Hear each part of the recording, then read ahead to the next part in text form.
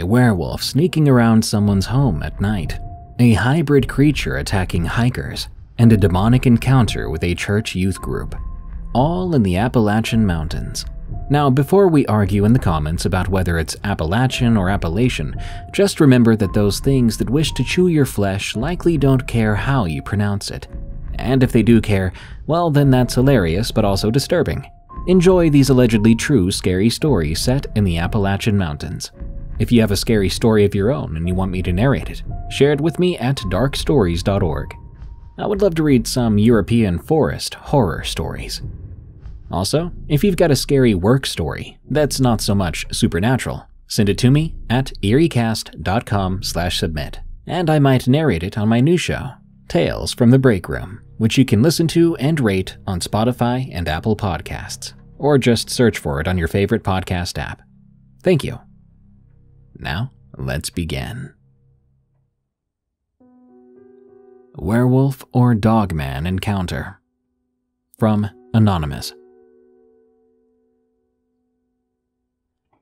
I won't state my name for confidential reasons, but I've lived in rural forests all my life.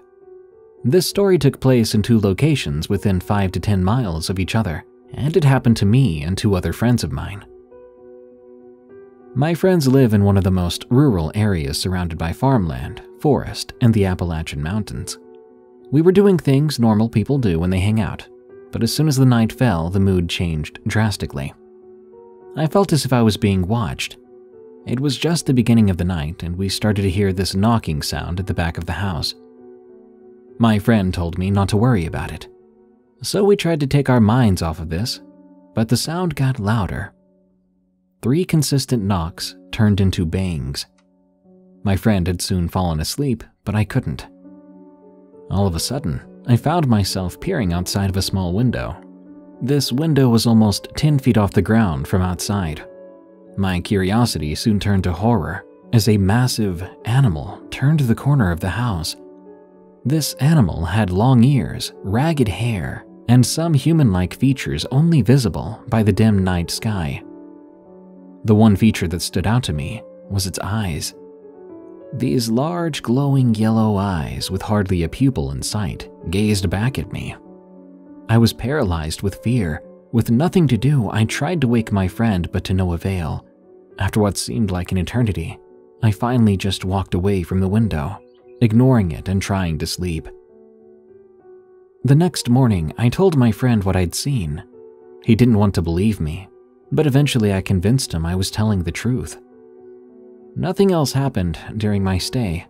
The weekend went on normally, and I left, not telling anyone else, as I didn't want to be seen as a liar.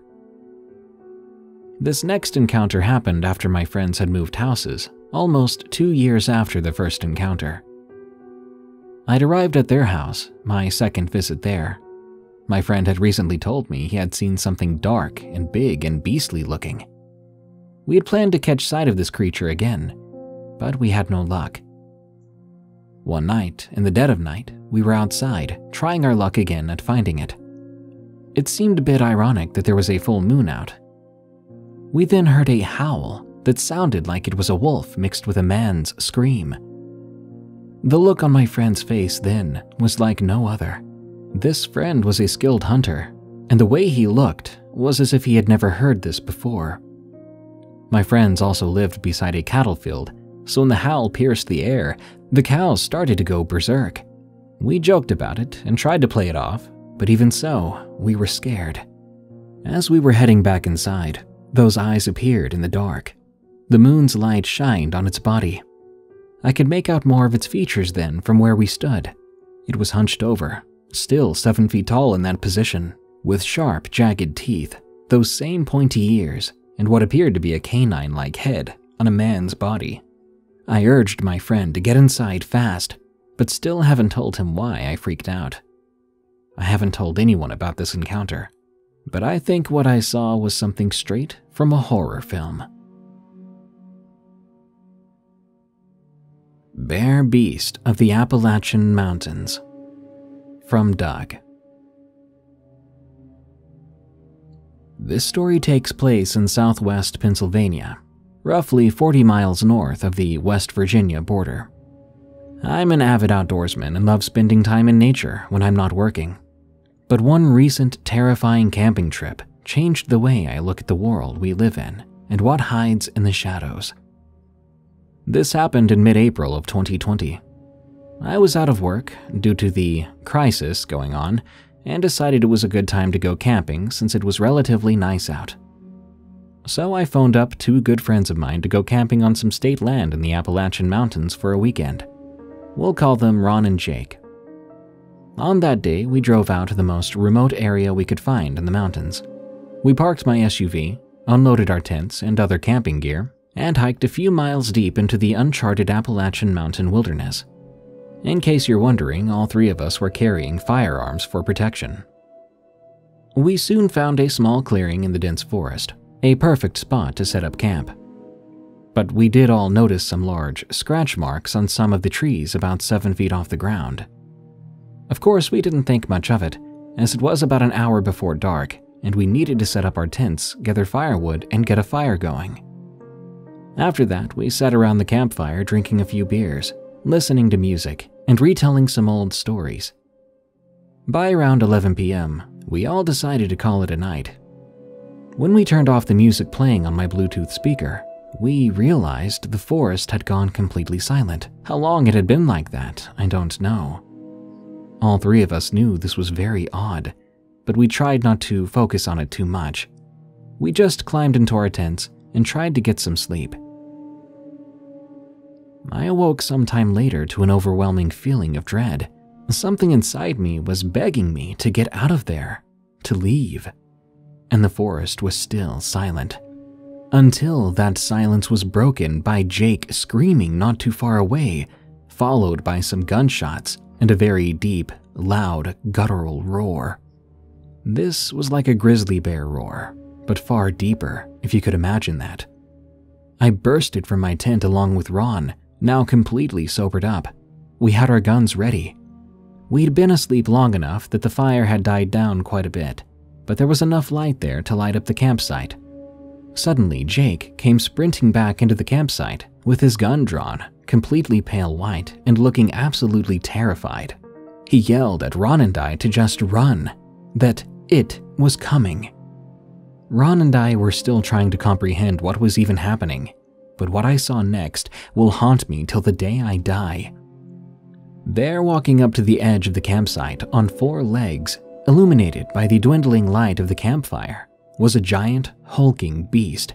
It looked like a grizzly bear on steroids. Dark brown fur, extremely muscular body, glowing red eyes, and the detail that showed us it really wasn't a normal bear, or a bear at all, were the large curled horns on top of its head. This bear-looking creature began to growl and bare its teeth at us. When it stood up on its back legs, it easily towered over us at 9 feet tall or so. The intense standoff was then broken by rapid gunshots by Ron. This snapped Jake and I from our petrification. We joined Ron in the fight with our guns. I'm not sure how many times we hit the beast, but eventually it did let out an agonizing pain-filled roar and dropped onto its stomach. The thing was definitely not dead. It was alive and growling, but momentarily paralyzed. I guess we'd pummeled it hard enough with our bullets to buy time, which allowed Ron, Jake, and I to sprint like heck out of there in the direction we'd come from. After a few minutes of running, we could hear not far behind us huge crashing footsteps and thick branches breaking. How neither one of us guys didn't trip and fall while trying to navigate our way through the dark Appalachian mountain forest while sprinting and being chased by some giant bear beast, I don't know, but it's an absolute miracle. Eventually, we did make it back to my SUV, and thank God I had my keys in my pocket.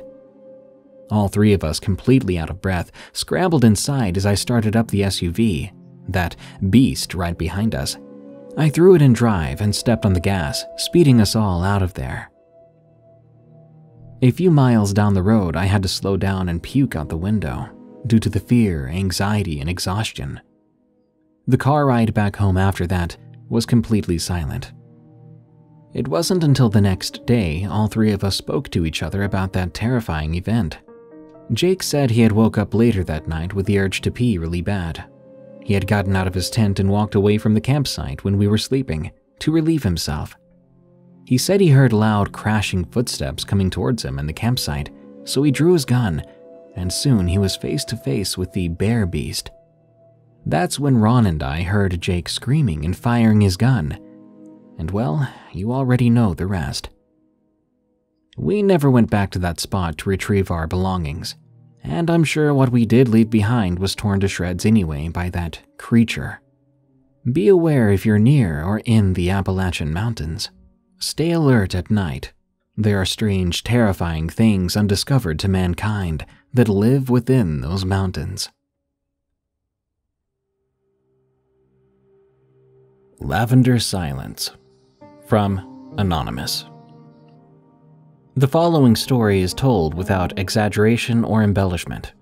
These events happened exactly as I'm about to describe them here. I would swear to all of this on a Bible under oath in a court of law. None of the following is fictionalized, just facts. However, the names and location have been changed, although I can divulge the general area where this happened, along the Appalachian Trail. I think I'm finally writing this down as some sort of self-help therapy, because I believe I have some PTSD from it. It's always in the back of my mind, and even now I think of it at least once a day, every day. For background information, I don't think that all religious people are crazy. I was raised going to church every Sunday when I was a kid, and I met good, genuine people who were well-balanced and sane. They practiced what they preached, fed the hungry, clothed the poor, and tried to live what they believed. These kinds of people are not the sort I'll talk about in this story. For reasons I won't go into here because it would take too long to explain, my family switched churches when I was about 13 or 14 years old. This new church was of the same denomination, but was a little more charismatic for lack of a better term. Bear in mind that this was also during the mid-1980s, when the Satanic Panic era was in full swing. People began to see Satan in everything, from toys to logos to rock music. So yeah, I went through the whole burn all your rock albums and only listen to Christian rock phase. What a laugh. If only I'd known then what I know now about some of those bands. But that's a whole different story. The short version is, a lot of them were phonies. Now, I only mention the Satanic Panic thing because it seemed to give rise to an influx of strange people that would come into some of these newer churches and claim to have the gift of discernment. They would say things to you like, "The Lord told me that this is wrong," or "You need to get that out of your life." I had one woman tell me that I had sinful homosexual tendencies because I liked men with long hair. Does that make any sense to anybody out there? I'm a girl, but because I liked long hair on men, I guess she thought I liked women instead of men? How does that make any logical sense? Anyway, you can see what I was dealing with. There were plenty of preachers on TV back then who claimed to have these gifts as well. I'm sure you've heard all about the TV preacher scandals and such from that time period, but there were also these off-kilter churchwomen who did things like this as well. I saw several in this church and tried to steer clear of them as best I could. These women never looked happy or joyful, like the Sunday school and Bible school teachers I remembered from childhood. Nope, no smiling faces to greet you at the door or patiently read from the children's Bible to all the kids gathered in a circle for story time. No, these women were only concerned with what was deemed satanic for that particular week. Woe unto you if you happen to be into whatever band or movie they were ranting about. They just looked angry or judgmental all the time and made me anxious and uneasy. This church attracted some personality types I wish now I had never been exposed to. It was like a magnet for them. While the majority of the congregation was made up of what you could call normal sorts, there were several individuals who eventually made me afraid whenever I set foot inside any church door from then on. In time, it went beyond anxiety to outright fear. To this day, I'm never at ease in any church setting. On the few occasions I do go, my anxiety is through the roof. I sit in the back on the last row. I don't like people behind me, and I'm always close to an exit door. If the church is very large with a huge crowd, all that means to me is that there are just more whacked-out people to look out for and avoid. I was a young 17-year-old when this incident happened. I'd gotten used to some weirdos that had either stumbled into this church themselves, off the street, or had been invited by well-meaning people trying to save their souls. We had it all.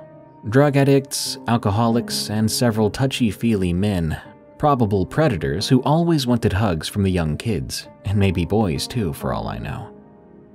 The preacher was always telling us to hug the person next to you, usually at the opening of the service. Even after several complaints from teens and parents about inappropriate hugging going on, this was still practiced nearly every Sunday morning. To this day, I don't understand why it was allowed to continue. I began to develop an intense dislike of anyone other than my family members touching or hugging me, to the point that I didn't even like to shake hands with strangers. I quickly learned who to avoid at all costs. All of these creepy huggers were men. I don't think any of the creepy women were after a cheap thrill, but these strange women were disturbing enough in their own ways. They would give long-winded testimonies during service, taking up time that was supposed to be reserved for music or the preacher's sermon. As I mentioned before, for the first time in my life, I began to dread getting up on Sunday morning due to having to dodge the predator men and having to duck out the door before the service actually ended, so as to avoid these crazy women. I never got much out of the service at all, trying to keep my eyes on, I'd say about 9 individuals, but none of them were as off-putting as a woman named Vicky.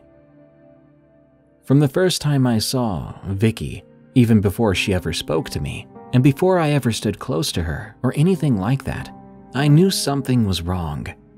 Now that I'm older, I know what these instincts are, that I was detecting an energy around people that's actually a warning sign. Probably a buried survival instinct of some sort, long watered down in our now civilized human brains, similar to an animal's ability to sense these things. If only I'd paid attention to the faint alarm bells going off in my head back then. But I was young and not yet in tune with my ability to sense this stuff. And after all, it had been drilled into us since we were toddlers, to love and accept everyone no matter what. You know, we're all sinners and all that. What I couldn't figure out, and what still puzzles me now, is how quickly this chick moved into the church, and within just a few weeks was singing solos in the choir, participating in the service, and even teaching Sunday school. Yes, I had the misfortune of being in one of her classes, but only 1 or 2 times. I seem to remember getting transferred to a different class, thank God. And of course, she made fast friends with the other spiritual women, gladly joining in when they would discuss all the satanic panic stuff. I don't know who she had initially come visiting with, but they must have been influential in getting her ensconced in a hurry. She claimed to have had past trouble with anorexia and had been healed from it. She looked like a skeleton though, but I thought, okay, maybe she just hasn't gained all the weight back yet. As for her singing, it's not like she couldn't carry a tune, but she was singing solos nearly every Sunday, telling her anorexia story along with it, again and again. Instead of finding this testimony spiritually uplifting, I got the feeling that she was somehow trying to emulate singer Karen Carpenter's story, maybe living some twisted, vicarious version of her tragic life. It was just plain weird, and she didn't have Carpenter's voice, that was for sure. No mellow, low voice. This woman was a soprano. This will be an important fact to remember later in the story. Anyway, this gradual takeover of sorts continued for several months. One incident affected me personally, because even though I was careful to not have much contact with this woman, I could not avoid it entirely. I would also occasionally sing solos during service. I was so young and naive then. You know how it is. Everyone tells you you have a lovely voice. You should use it or God will take it away from you. And my parents were involved with church music all their lives, so everyone expected me to follow in their footsteps. I cringe now when I think of standing up there on the stage singing. So one Sunday morning, I finished my solo, and at the end of the service, here came Vicky walking to the front of the line of people who had gathered to say, "Your song was beautiful," or other general compliments. I saw her approaching, but I could do nothing but stand there and deal with it. I couldn't just run out. That would have looked weird in that crowd of people. She got up to me, hugged me, of course, and said something like, "Nice song, but you and I should get together and talk about your diction." For those of you who don't know, diction is the same thing as enunciation, singing the lyrics clearly. My first thought was, "Look, woman, I'm not getting together anywhere with you, chaperoned or not, to discuss anything." I was really put off after that, because for one thing, this woman didn't know me or anything about me, and for another, her statement wasn't a compliment at all, and she had said it not too quietly in this large group of people. I don't mind constructive criticism, but she could have said this in a different setting. But on the other hand, I didn't want to be in any sort of setting with her. I don't remember what I said after that, or if I said anything at all. Probably just nodded and moved on. I also never sang in that church again after that. Then came the youth retreat, and as you may have already guessed, Vicky volunteered to come along as a youth counselor. I'll note here that I had some bad experiences on youth retreats in the past. On one youth retreat, one of the young men in our group broke his leg and had to be taken away in an ambulance.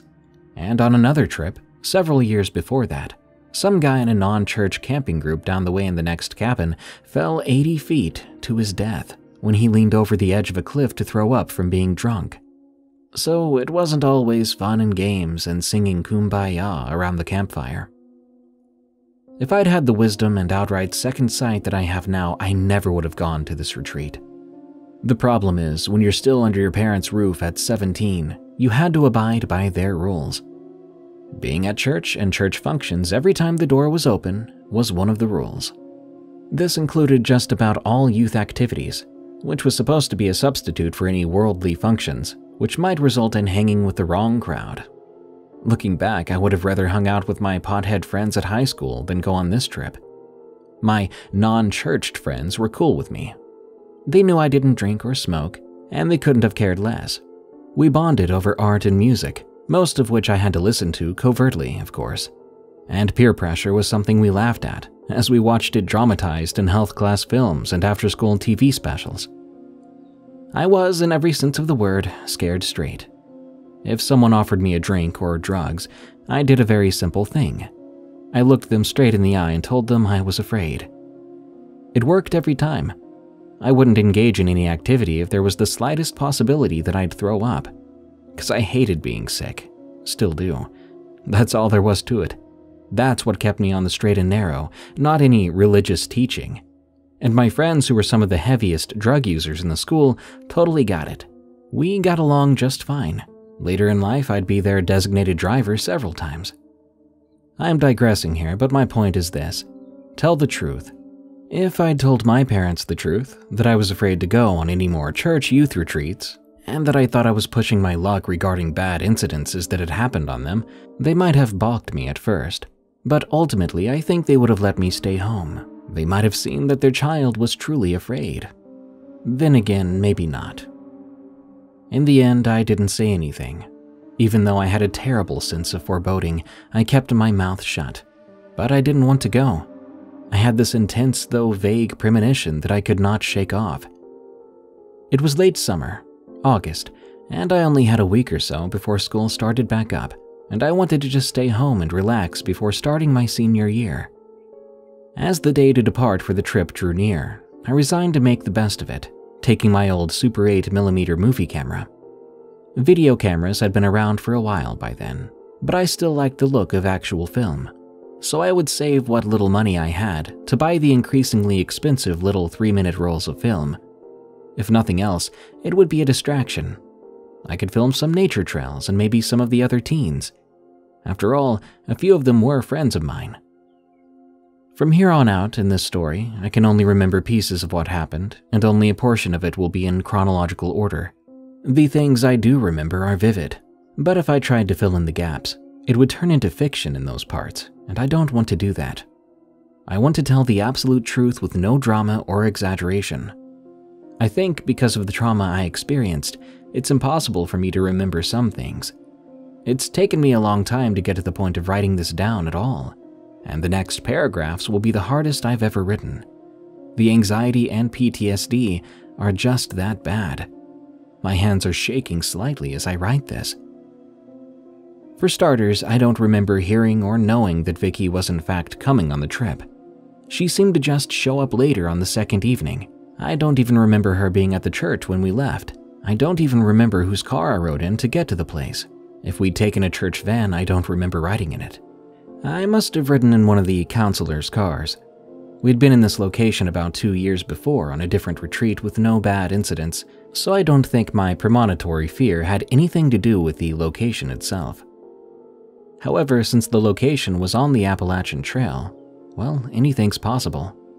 This area of the US has had plenty of evil things happen within its territory, so I would imagine that anything was possible. Everything from ghosts to bad karma, from the atrocities of slavery to missing 411 cases, you name it, it's happened here. I've researched the area where that campsite is located. It's part of a state park, and I've searched online reviews to see if anyone else has had any paranormal experiences there. All the reviews I see are good ones with only minor complaints, such as the neighboring campsite had a dog that barked all night, or that the kiddie playground wasn't very fun. Nothing referring to cold spots, missing people, ghosts, or anything of the sort. If someone has had a really scary experience at this particular place, I've yet to find it, and I've studied it in depth. Anyway, I don't remember arriving, unpacking, or even what we did most of the time, but I do know we stopped at a flea market on the way. I remember walking through the aisles, admiring a doll that was way too expensive for me to buy, and I remember filming some scenery and some of us clowning around, although the film did not turn out well and was sort of faded. I still have it to this day and can remember some of what I filmed. Vicky is nowhere to be seen in the film. That's why I think she didn't arrive until that night or the second night we were there. At some point, we girls gathered in some sort of arts and crafts building to make some small floral arrangements. I don't know why we did this, unless there's something in the Bible about lavender, because that's what they were made of. They were like little dried flower posies made of lavender. To this day, I cannot stand the smell of lavender, real or fake. It's like garlic to a vampire with me. I'll explain why later. The next thing I remember is being gathered around a bonfire, but we weren't close to our cabins. We were instead out in a field, with the fire glowing, and there was some sort of half-barn amphitheater thing off to the side.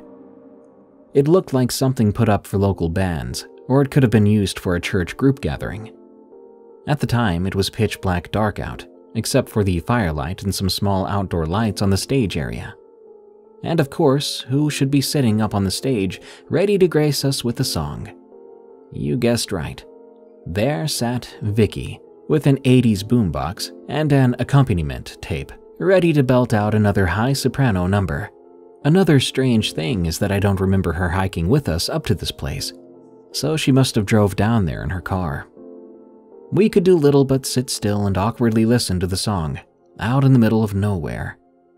Now here's a very strange thing that I didn't remember until years later. Think about this. We were sitting either on the ground or on benches in August, right? I don't remember getting a single bug bite of any kind. We were out there at least an hour or two, because after Vicky's solo was over, I'm sure the youth pastor gave some sort of message or devotional reading or something. I remember we roasted hot dogs and marshmallows.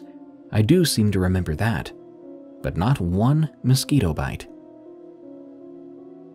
The next thing I remember is lying in one of the bunks in the cabin. I don't remember putting on one of the long nightshirts I always slept in, so I may have just slept in my clothes. And I don't remember taking a shower, although there was a bathroom in the cabin, so we didn't have to go to a bathhouse or anything. I was kind of a clean freak, especially when I was in any kind of camping situation, so I'm sure I probably did take a shower, but I honestly don't remember doing it. Anyway, the cabin was divided into 2 rooms, with the bathroom between them. On the previous retreat, I'd stayed in the back room, where there were stacked bunk beds. This time, however, I got stuck in the front room with a single bunk against the wall.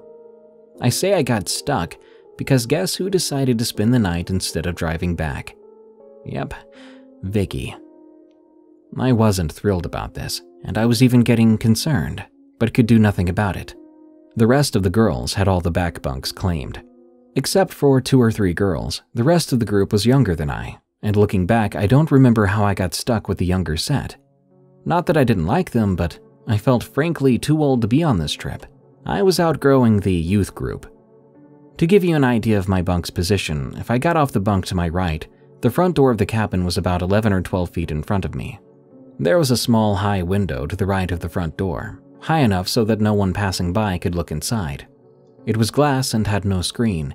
Keep this in mind for later as well. The rest of the bunks were also to my right.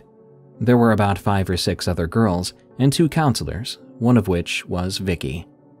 The third counselor was in the back room with the rest.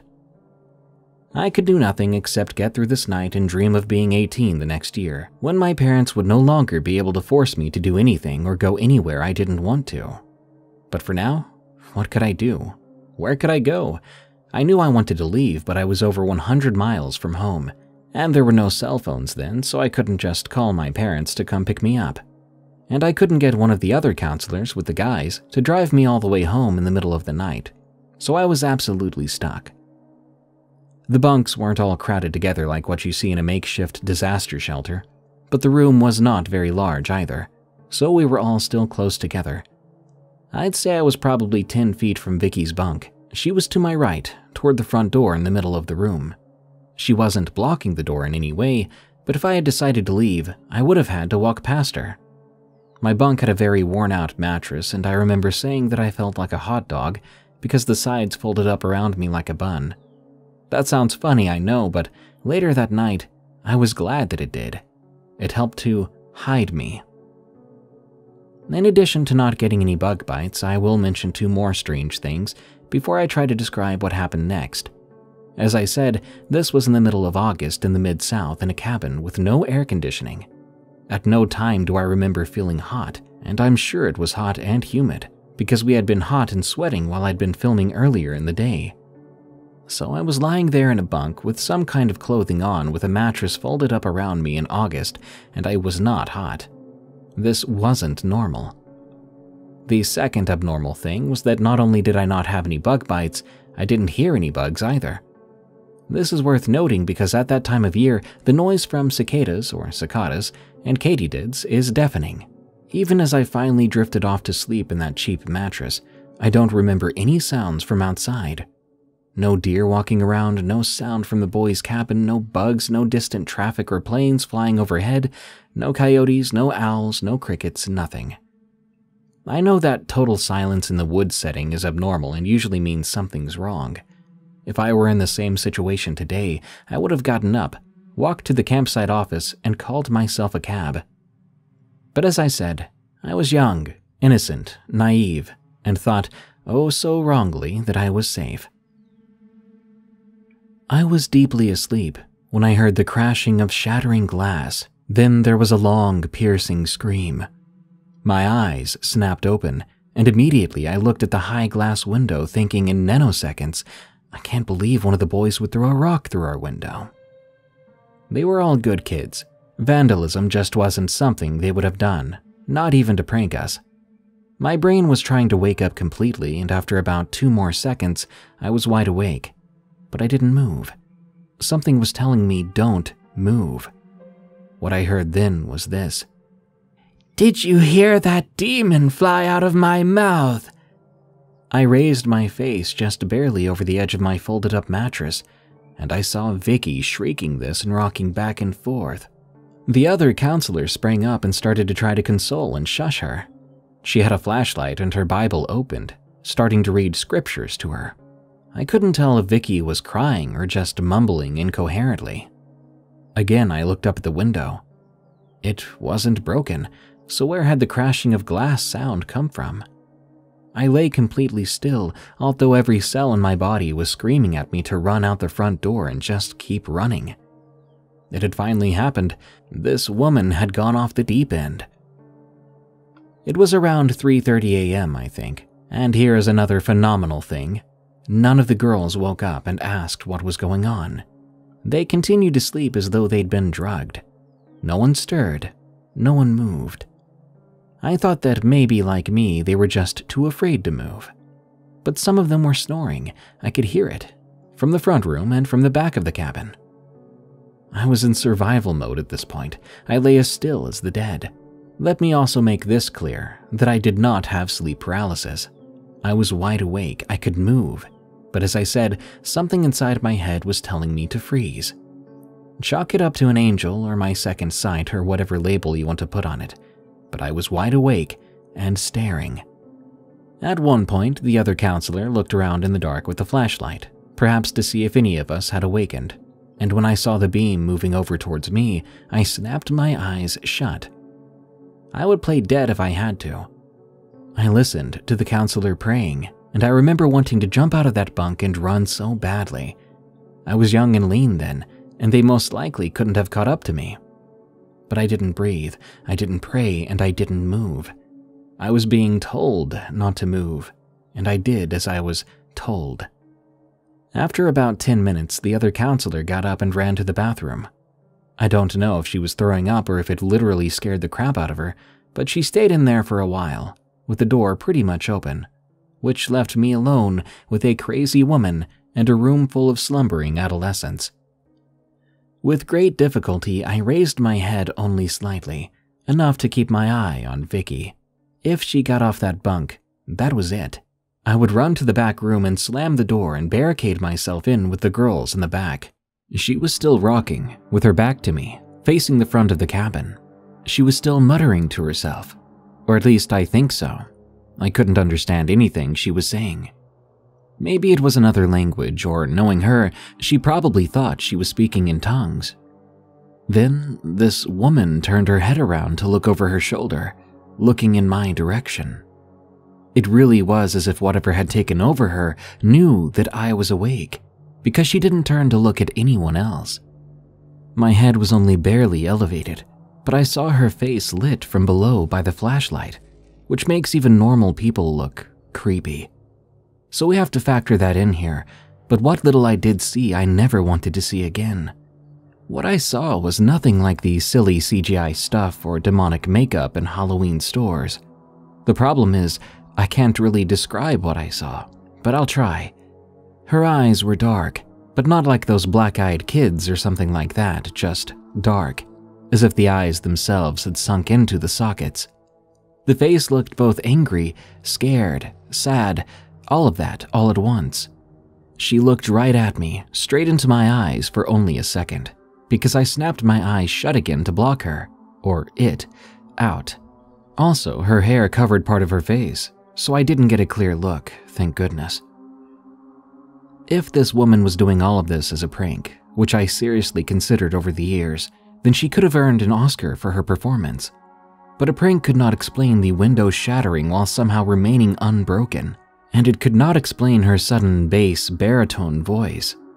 What she said to me when she looked at me, I don't know, I don't ever want to know. It was some incomprehensible language, or it may have been gibberish. I only saw her mouth move for a second as she spoke behind some strands of hair. Sortes kivasit. Sortes kivasit. I fully expected this insane woman to get out of bed and come after me, but she simply turned around and continued muttering in that low bass voice. The high soprano voice was gone. After a few more minutes, the other counselor came back, and Vicky asked her in her now normal voice, "Are you okay?" Whether the other counselor heard the low bass voice from the bathroom or not, I'll never know. I swear on my life everything I've just written is true. It's possible for sopranos to lower their voices, sure. In Mongolia, it's known as throat singing. So maybe this woman had some voice training? Maybe that's what she did. It may have been that she was just a mentally ill individual, and that this was a desperate plea for attention. Maybe she was trying to give us some twisted spiritual lesson on demons. But that does not explain the window. It still haunts me to this day. I do remember looking around the floor in the morning for broken glass, for pieces of the window. When I couldn't find any, I thought that maybe she had broken a glass of water when she shot up from the bed shrieking. And that shriek, I can still hear it, as if it just happened. It never goes away, and I guess it never will. And the silence. No girls stirring or coming in from the back room to ask what was going on. No animal noises or cicadas singing in the trees. I should have been wringing wet with sweat, either from the August heat or a cold sweat from pure terror. Anyway, after all this, Vicky and the counselor collapsed onto their bunks from sheer exhaustion. But I lay awake from about 3:45 to 4 a.m. until dawn. All around the room hung those dried lavender flowers, whose fragrance had now become a sickening, overpowering stench that made me nauseous. They had not bothered me in the slightest until now, as I lie there waiting for an eternity to pass before the dimmest hope of light began to show through the unbroken window. Still, not one of the girls moved, not even to get up to go to the bathroom. The only sound was slight snoring, and even that was muffled. I never took my eyes off Vicky even though she was completely asleep, completely still. I did not move. In the years since this happened, I've pulled all-nighters to study in college and worked overnights in a department store, so I know what it is to be tired from staying awake all night. But none of that can possibly compare to the exhaustion I felt that next morning. I think I pretended to be asleep until most everyone had gone out for breakfast. I don't remember seeing Vicky outside around the picnic tables when we had our Bible study before we left. I don't remember eating either, nor talking to anyone. I found my younger brother and asked which car he was riding back in. Everyone else had claimed their rides, I guess, and no one seemed to want to ride with Edward, the older gentleman in his 70s, who had come out on the trip to cook for us. He had volunteered to help with the guys and brought his old Sanford & Son type truck, with no air conditioning. My brother said he was going to ride with him, so I climbed in next to him. We left the premises, and I never looked back, and I've never gone back to that place. We got out on the 2-lane road to get to the highway, and somewhere down the road, maybe 5 or 6 miles, the sun came out, shining bright. Then and only then did I start to feel hot and start to sweat. Normally, I'm an air conditioning addict, but for once, it felt good to feel this heat, because the heat felt normal. I was back with 2 normal people in an old rattle-trap truck, headed home. Edward was a quiet, soft-spoken man, and we rode with him all the way back home, listening to his calm, soothing voice as he talked about this and that. I was glad we had chosen him to get us home. Surprisingly, my life went back to normal after that. Within the next couple of weeks, I started school and was glad to be around normal people in a normal classroom. Somehow that dried lavender had come home with me, and I don't understand how that happened, because I never packed it, but you can bet I threw it out. If my brother had caught wind of any of these events, he never did speak about it. As far as I know, neither did any of the other guys. None of the girls seemed to know about it either. They'd all slept through it. We've talked about that retreat in years since, and they've never acted like they knew anything unusual happened, so I kept my mouth shut. I don't know if what happened at that place had to do with the location itself, out on the Appalachian Trail, or if it was brought in by this crazy church woman. The atmosphere seemed normal until she joined our group that evening. Even though I'd felt uneasy about going on the trip at first, I must have been distracted enough by my filmmaking on that first day, because the sense of foreboding was temporarily alleviated. The anxious feeling returned when we arrived at that bonfire, right before she arrived. In time, Vicky seemed to just fade away from that church, going off to act crazy in someone else's unfortunate house of worship. After the incident, I went to church less and less. I got into some heated arguments with my mother over it. It's not like I had a problem with the faith itself, it was just fear of certain people. But I couldn't explain this to her. By the next year, I was legally an adult, and there wasn't much she could do to force me to go. Whenever I would give in and go, I would show up late, barely heard the sermon, and I would duck out as soon as the preacher would start the closing prayer. I just couldn't be around those people anymore. Even though Vicky had gone, there were still some other weird church people to avoid, so I did. I buried what had happened and never talked about it, but I've always had one burning question. Why was I the only one of the youth group to be awakened? Why me? That scares me more than anything else, and I don't know that I want an answer to that question at all. The only time I saw Vicky after she had left the church was about 3 years later in a small grocery store. I ran into an old friend of mine from high school, and we were standing there in the checkout line when the front doors slid open, and in walked Vicky, talking with someone. She didn't see me, fortunately. In an instant, I ducked down behind the magazine and candy stands, and my friend thought I was having a fainting spell or something. She wasn't too far off the mark. I suddenly felt queasy and dizzy-headed. I looked up and asked her, "Where's that woman that just came in?" She told me she'd walked to the far back of the store. So I got up quickly and did the fastest checkout of my life. The cashier knew something was wrong and hurriedly scanned everything for me. My friend helped me bag my items, and when we got outside, I told her that I had a horrible experience with that woman on a church retreat, and I had to get out of here before she came back. She understood, and we exchanged phone numbers to stay in touch. After that, I jumped into my car and sped off. From then on, I absolutely avoided that part of town, and I still do today, just in case. It's possible that Vicky may be dead now. She was in her late 40s or 50s back then, but who knows? My only advice to anyone in church is this: just because a person goes to church doesn't automatically make them sane or trustworthy. If you're a parent, check out the people going along as counselors on your child's church camp trips. If they claim to be Christian or whatever faith you follow, that doesn't really mean anything. Maybe it mattered in the old days and carried more weight then, but not anymore. And if your child is feeling uneasy about something, anything, don't just brush it off. Children, even in adolescence, are sometimes more in tune with the ability to sense when someone or something is just wrong. And while I personally do not play around with Ouija boards, witchcraft, or calling up spirits, the evil that these crazy, supposedly more spiritually gifted women see is, in reality, not to be found in your latest heavy metal rock album, or action figure, or role-playing game. Sometimes that evil is sitting or standing right next to you in church, and it may want a hug. That brings us to the end of this episode of Darkness Prevails. More terrifying stories are on the way soon, so subscribe and smash that like button. By the way, did you know this show is available as a podcast called Unexplained Encounters? Just search for, follow, and rate Unexplained Encounters on Spotify, Apple Podcasts, or your favorite podcast app. This show is part of the EerieCast network. Go to EerieCast.com for more scary podcasts, such as Freaky Folklore, which explores your favorite monsters, myths, and mysteries, as well as Redwood Bureau, a fictional horror podcast about an agent on the run from an evil secret organization that captures supernatural creatures and entities. Well, thanks for tuning in. Stay safe out there and stay creepy, because this world is a strange one.